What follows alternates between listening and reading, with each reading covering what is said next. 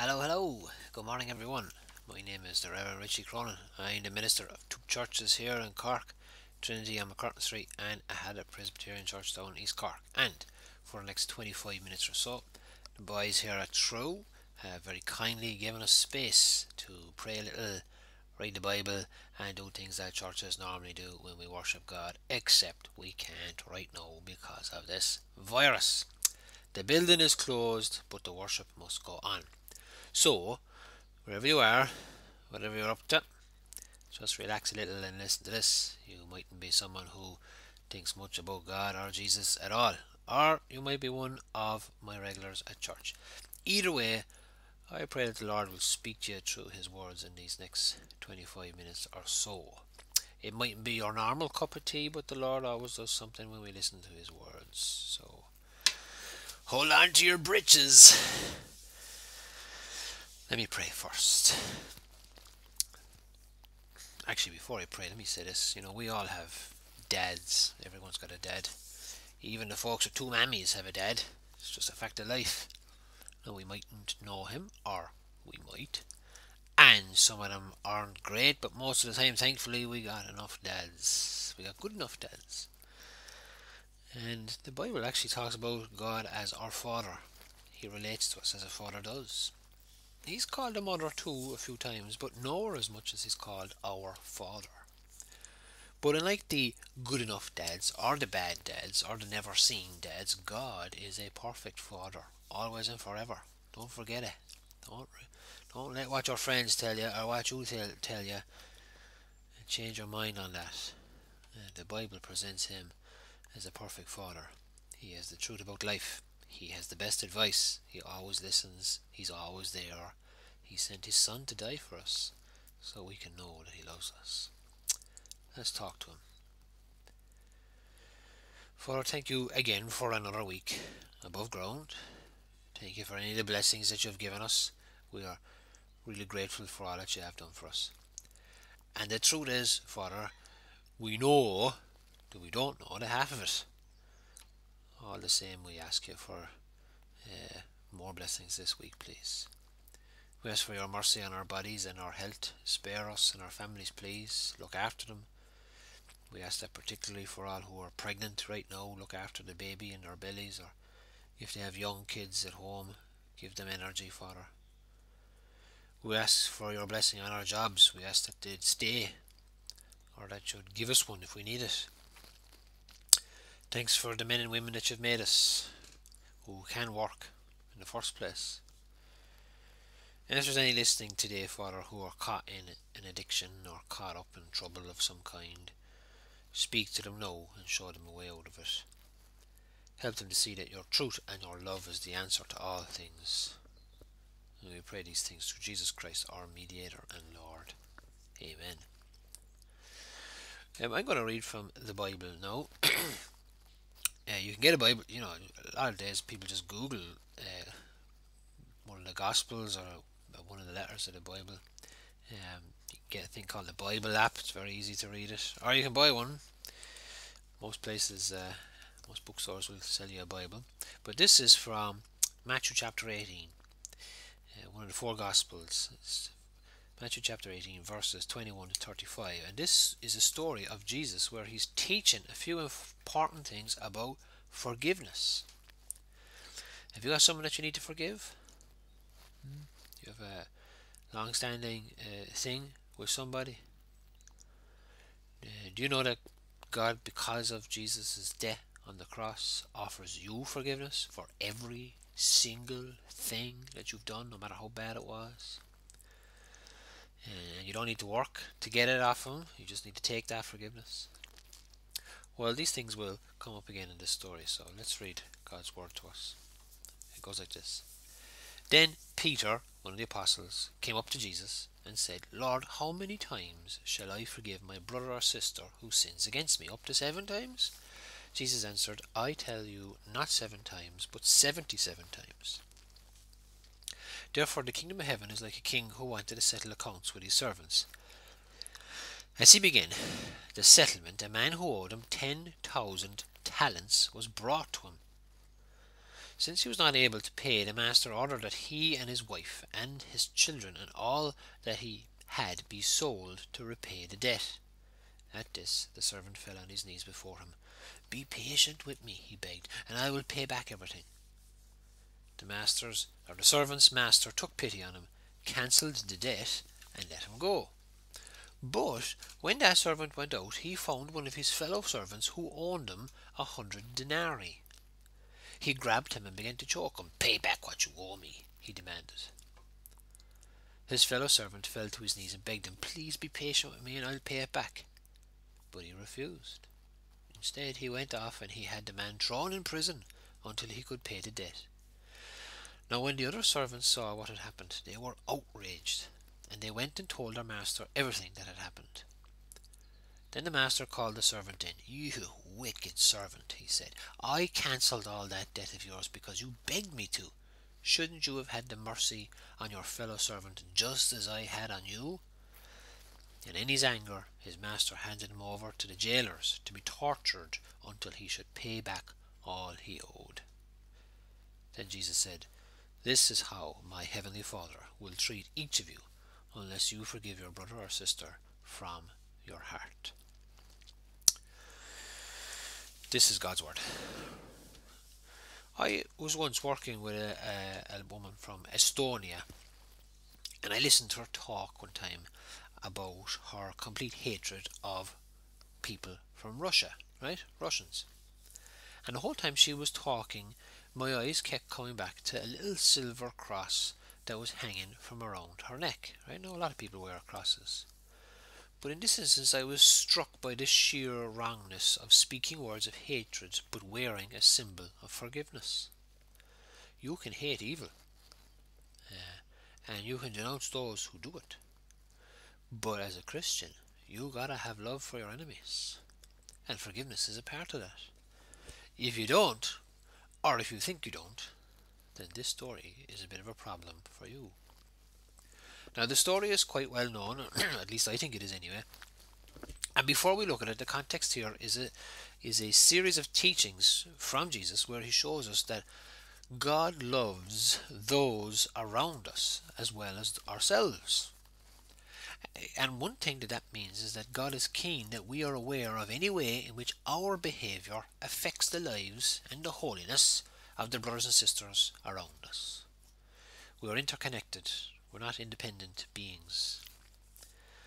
And our actions have consequences on those around us, so we have to consider what we're doing, not just in terms of between myself and God or for myself, but on how it affects others. And it's into this discussion that Peter asks his kind of response question. He says, "If my brother sins against me, how often should I forgive him? Up to 7 times? And of course, Peter, who is always the sharpest and the quickest to see the implications of things, he would ask this.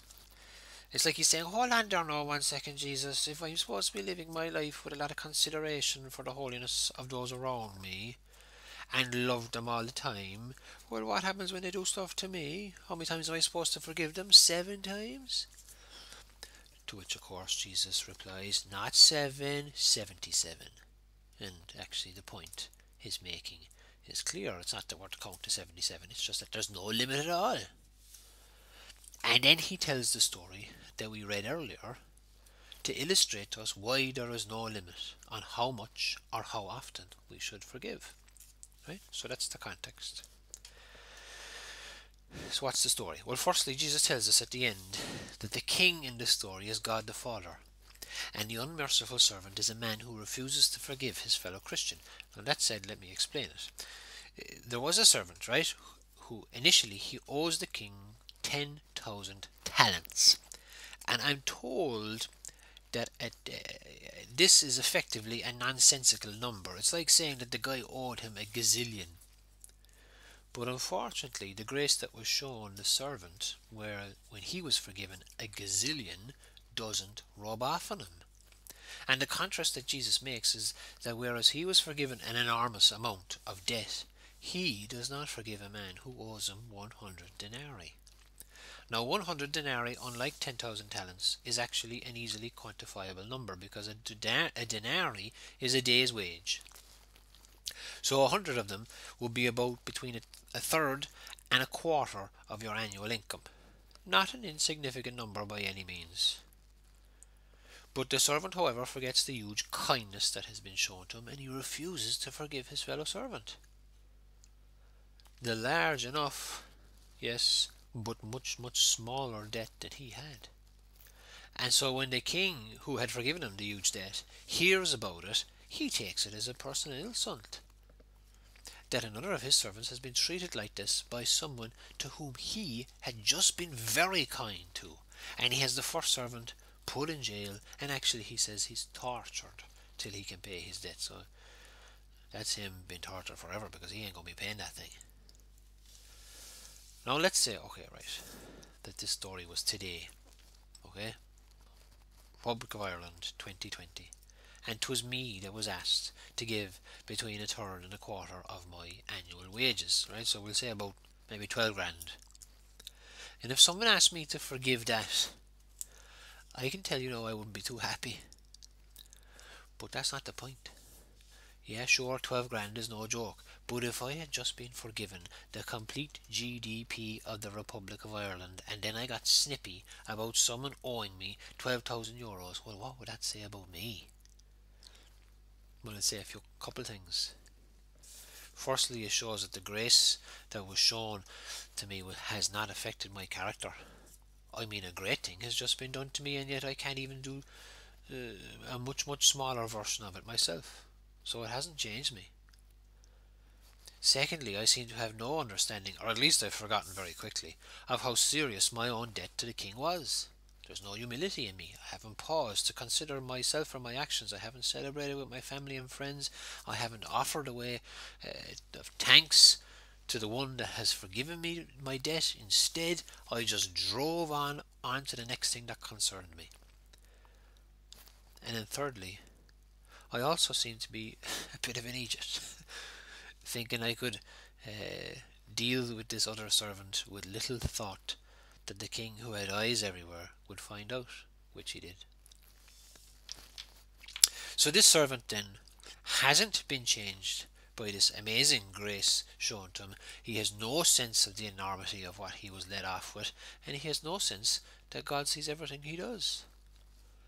And the basic idea then of the story that Jesus is communicating here is if we don't forgive the person who comes to us and asks for forgiveness, even when it is big, we're like this fella.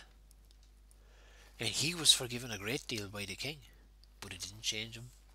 He didn't grasp how great a thing it was, his forgiveness, and he didn't grasp that God will see all he does, including his hypocrisy. Peter is asked many times, how many times, are we supposed to forgive those who sin against us? And Jesus is saying that if you're asking that question, you've missed just how great it is that our King has offered to forgive us. And by the way, Jesus is working here off an assumption that his listeners know that everything wrong that we do is actually done against God. It doesn't matter if you let down your spouse or your kids or your colleagues or your neighbours, all of it ultimately is done against God. I mean, of course, you can directly sin against him too. The first 4 commandments: put God first, worship him right, respect his name, keep one day a week for him. They're against him, but after that, any time that we sin against people, we're actually always sinning against God. King David, the Old Testament hero, he said after he committed adultery, he said, "Against you and you alone, O Lord, have I sinned." And that way of looking at sin is what Jesus and his listeners were operating out of here.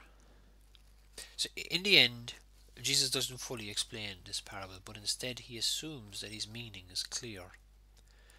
We have been forgiven a great deal by God, so we have to forgive all that is asked of us. Why do we have to do that? Because although the debt owed to the servant was not minor, and so Jesus is also saying that whatever is done against you, whatever you are asked to forgive, it's not a small thing, nor should it be discounted. The point is that in comparison, however bad the thing that was done to us, what we do to God is simply not in the same league. And so if he forgives us, And through Jesus' death on the cross, he offers that forgiveness to all of us. If he forgives us, then we have to forgive others. There is no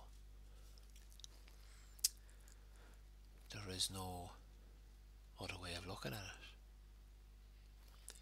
If we don't forgive others, actually the Lord will extract payment for our debt in another way. Which is to say here actually that Jesus is talking about hell, a horrible place, and yet one that Jesus doesn't avoid talking about. No, I'm not going to talk about it really today here, but it's in here. And suffice to say, he assigns a place in it for those who, despite all that God has forgiven them, they remain unwilling to do likewise for others, showing actually truly that they've never understood what he offered in the first place. But as I said, the main thrust of what Jesus is getting at here is that in light of what God has done for us, we must forgive all and any that comes our way, because what has been done to us doesn't compare to what we have done to God. Now, that point particularly, if you don't understand it, you won't really get this. And the truth is, actually, a lot of people don't like this business, even from an intellectual viewpoint, not just a kind of a gut level or life experience view. How can you say that what has been done to us doesn't compare to what we have done to God? And there's two reasons why we struggle with this. I think firstly, we underestimate the holiness of the one at whom against we are sinning. I mean, imagine, right, like, think of it like this. Imagine you get a helicopter and you were to fly up to the top of Mount Everest. Now I'm told actually that it's not possible, but let's say that you were able to go up to the top, right? And you get up to the top and you've brought with you a big Kango hammer, right? Then you're up at the very top and you're digging into the top of it, and you take about 15 foot, 20 foot off the top of Mount Everest and you just push it over the side. There'd be war. The Chinese would have you in jail for decades. But why? It's just rocks. No, it's completely disrespectful. There's something inherent to Mount Everest that makes it special. The same thing is true of God. And yet there's no comparisons to be made. Mount Everest is special to the world, but God created life. He created you and your family and your friends. It's not that there is just a special inherent quality to him. Because of him, things like specialness, inherentness, qualities exist. He's God. He made us, he saved us, he gives us everything good that we have. The Bible teaches that he is infinite, eternal, glorious, perfect. He knows everything. He is everywhere. He is all powerful. He's most wise, most holy, most just, most merciful and gracious, abundant in goodness and truth. To do something against him or one of his creations, even the slightest of things against him, is horrible. Sin is horrible because of who we sin against. And to be forgiven of it then is a great big deal.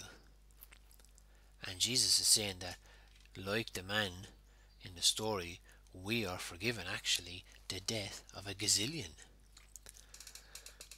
The main thing that galls the king in this story is that the king's mercy wasn't replicated, and even minuscule, because the king's mercy is unbelievable. It's huge, and that's for you and me. And if we can't replicate it in our lives to those who trouble us, well, that ain't right, says Jesus. You got to forgive. And then secondly, the second thing that stops us from taking this idea that our sins against God are infinitely worse than anything that's happened to us is our inability to see that actually we're not doing as good as we think we are. And of course, I've often said on here, modern life hates admitting our weaknesses, not just because we can be proud, but because the prevailing method of getting through times is very often positive thinking, positive vibes. Surround yourself with good friends, etc. And there is a limit to that, which is perfectly acceptable. But a sober and honest appraisal of yourself is not always in favour. And in the Bible too, we read things like Paul saying that we must do everything by faith, and that whatever you do, do it all for the glory of God. And yet how often are our actions either not by faith or not for the concern of God's glory? And that's even before we get into our motives for doing things, which are so often mixed and selfish and have concerns beyond what's apparent to others. The point I want you to see is that our failings are very pervasive and unending and multi-layered and hidden and sometimes disguised as good things. And yes, we might have done alright in life in comparison to folks that we know, folks that we see on TV, but each one of us has a lot to be forgiven of. And thank God, because of the cross, that we can indeed be. In the end, the teaching of this scripture is that our sins against the Holy God are only forgiven through a great act of mercy and grace. And so in your own relationship, Jesus is saying, go and do likewise if you are called to. Now, I've spent a good few years, 6 years in Belfast, and in my time in the north, I met a good few people actually who had family members or friends uh, killed by paramilitaries or persons unknown or the various forces of the state. And they'd often say to you, I can't forgive them, Richie. Now, often upon examination, it would become apparent that their Christian faith, if indeed they had one, wasn't a big thing in their lives. And in that case, I can see why they would not feel a great urge to forgive. But there was other folk too, including one woman in the church I was in, who actually saw her husband getting shot in front of her. And it was her faith that moved her to forgive her husband's killers.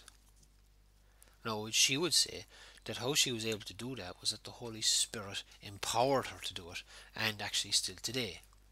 It was a supernatural act.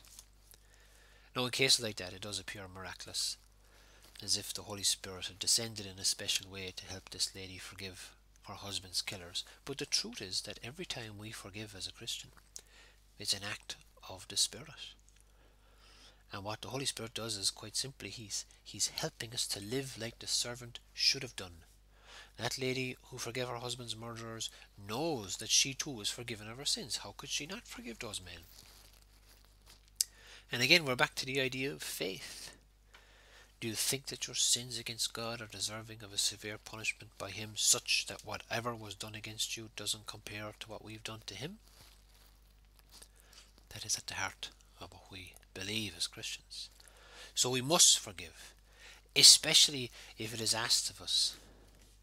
There's a different discussion to be had of what to do if they don't ask, and I could talk about that as well, but we don't have time.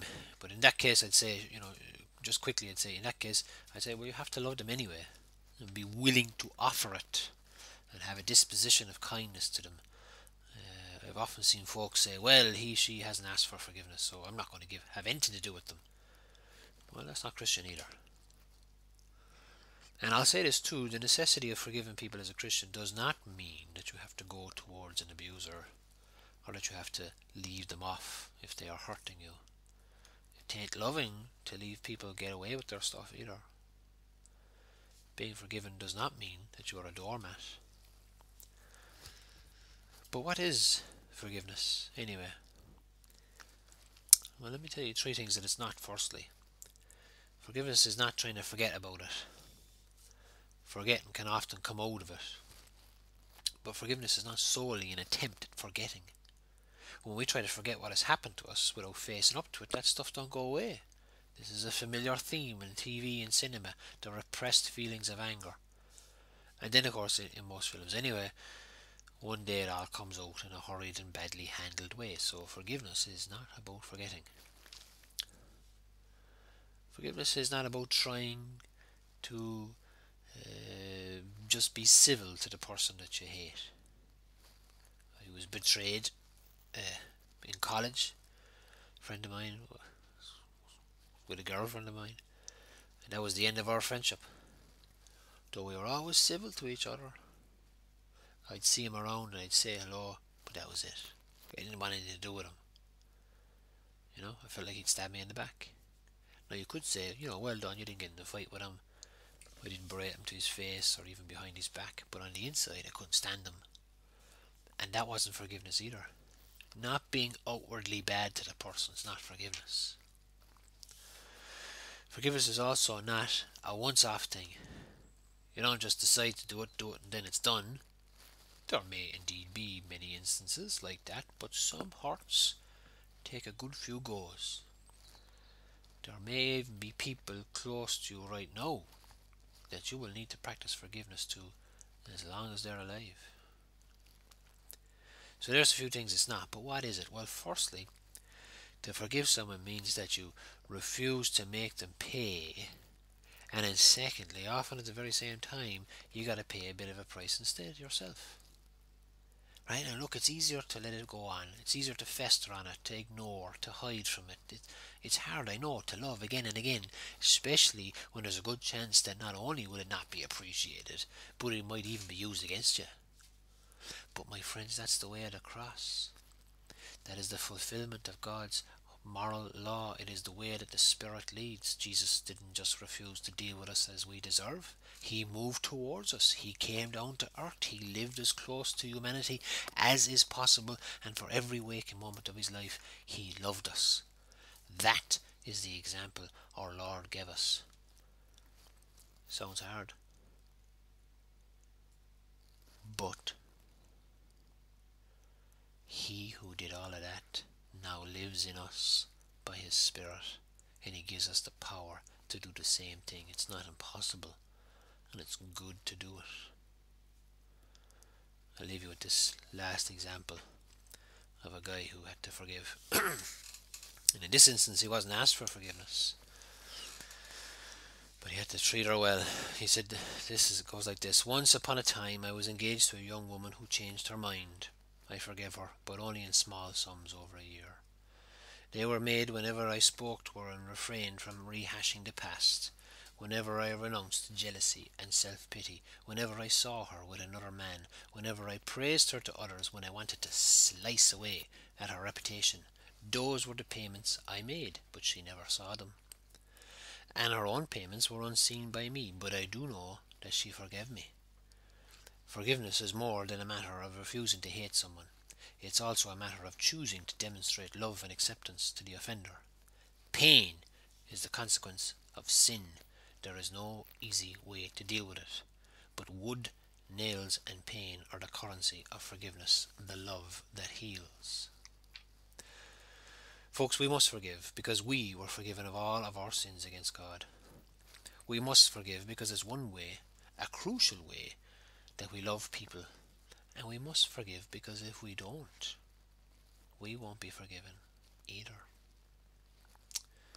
Shin on scale. Let me pray. May the Lord help us all this week to know how much he loves you.